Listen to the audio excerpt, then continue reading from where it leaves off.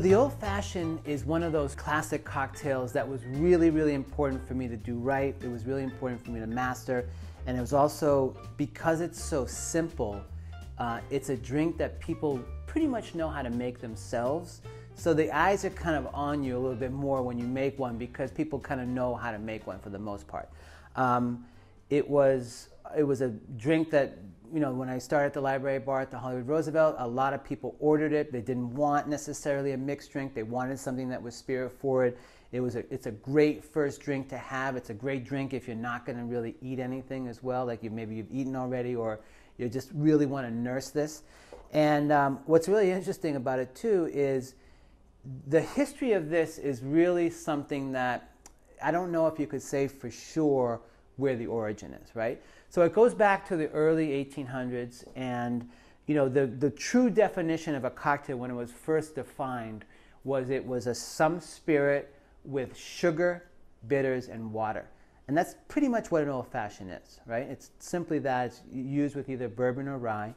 And somehow it started to evolve, and I think it was in the late 1800s, around 1880 or so, it was in the Chicago Tribune, is when they first kind of put a name to it as the old-fashioned, because it was a drink that people were drinking for years and years and years, and they didn't really want to deviate from that. So they kind of felt like they really wanted it the old-fashioned way, you know, just the way that it was originally made. And that's really how that name kind of came about from what we really know, you know, because there is also another circumstance where there's a bartender in Louisville, Kentucky, who truly believes in the 1800s, late 1800s, that he created the recipe for the old-fashioned and created the old-fashioned. And it was there that it was brought to the Waldorf Astoria in New York and kind of, you know, made its way through the United States and New York and became popular. So it's hard to say, but I can tell you for sure that when Madman came out, whatever that was, you know, 10 years ago or so, that really was something that started to really make the old-fashioned popular. And this is a lot of things like the Shaken Martini of James Bond, or like the Cosmopolitan in Sex and the City, where you have like something that is, that pop culture is really driving these things to be reintroducing the classics to people. And it's a way of putting a spotlight on those again and introducing people to those. So this is the same thing. It became very, very popular. And I also think that it's one of those drinks that once I knew how to do, I loved having fun with making different ones, and I still do to this day. So let's start. It's a very simple cocktail. It originally started with putting 1 sugar cube in there. I'm just not a fan. I don't know if there's a lot of people that do that anymore. I could be wrong. But the problem with the sugar cube is, and you would put the sugar cube in, you'd put a little bit of soda water, it would help dissolve it.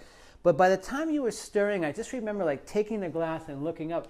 There was so much undissolved sugar at the bottom of that, and I felt like it wasn't really sweetening the drink, or by the time you got down to the bottom, it was super sweet. So there was something that wasn't kind of smooth and consistent throughout. And so I just naturally started making an agave syrup. I have a video on how to do that. It's really simple. It's just a 1-to-1 ratio of agave nectar to water. So let's do that. Let's build it. What I love about the old-fashioned too, it might be one of the only few classic cocktails that you actually build in the glass. So we're going to build this in a double old-fashioned glass, which is typically what this is called, or a rocks glass. And the first thing I'm going to do, I'm going to put 1/8 of an ounce of the agave syrup. You can go up to 1/4 of an ounce. I also am, yeah, we'll get to that, but I also am going to use a rye instead of a bourbon. So what's important too is you can use both. There's a preference of why you would use a rye over a bourbon. So something to be called a bourbon has to have at least 51% corn in it, has to be aged in a brand new charred American oak barrel for at least 2 years, and has to be from Kentucky. A rye is pretty much exactly the same, except it has to have at least 51%, it has to be made from at least 51% rye. Now both these ryes and bourbons can have more than 51% in them, but that's what it has to be. And why you would probably go with a rye whiskey is ryes tend to be a little bit more spicy, and then they're a little bit drier. They're not as sweet as a bourbon because bourbons are made from corn. So that might be a personal preference of why you would want to choose that, because you are adding sugar to it. So let's first start. We'll do the agave syrup, which is, like I said, it's a 1-to-1 ratio of a nectar to water. I'm going to put 1/8 of an ounce in here, which I think works really well. And then you're going to use Angostura Bitters. That's typically the bitters that you use for old fashioned. But of course, once you master something like this, that's when you can play and do different things with it. But Angostura is a rum-based spirit. It's 40% alcohol. It's got all different kinds of cinnamon barks and woods in it and cinnamons and different things like that infused into it. And that's what gives it those spices. But we're going to go, typically you can go about 2 dashes. I'm going to go about 4 or 5 because you can't really overdo the bitters in an old fashioned. So we're going to go 1, 2, 3, 4, 5. Put that in there. And again, I'm going to use, this is a new rye whiskey called Blue Run. They came out with an amazing aged 13.5-year bourbon last year. I'm going to use 2 ounces of that.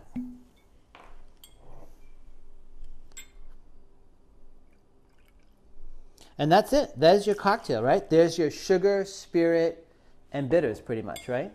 And for the most part, the big cube is like an essential thing for old fashioned. I know there's many people that will come to a bar. If these people don't have a big ice cube, they're not going to order their old fashioned. So this is a 2 by 2 by 2.5 size cube.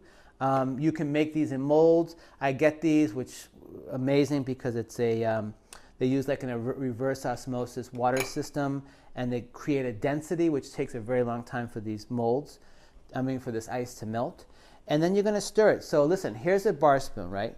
So you do hold this somewhat like a chopstick, and you kind of go back and forth, but you could always use the back of it if you're not so proficient in the bar spoon. You could use that. You could also use a steel chopstick or a wooden chopstick, or the back of this bar spoon that's used for juleps. And you don't have to stir an old fashioned very long. Now, this typically did have an orange zest on it and was garnished with cherries. And I think when you got into the war and after the war in the 40s and 50s, that's when they started muddling these orange slices and these cherry slices. But this is what they call a true old-fashioned, where it's just the spirit, the sugar, and the bitters. And we are going to use an orange and a lemon slice. So what I always do when I do any kind of peel over it is I start peeling it over the drink so those oils or anything go right into the drink. Then I literally just take it and press it back and forth.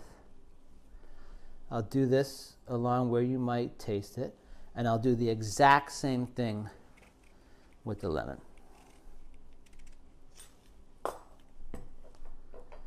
And because we've done that and that's in there, I like to give it maybe 1 stir.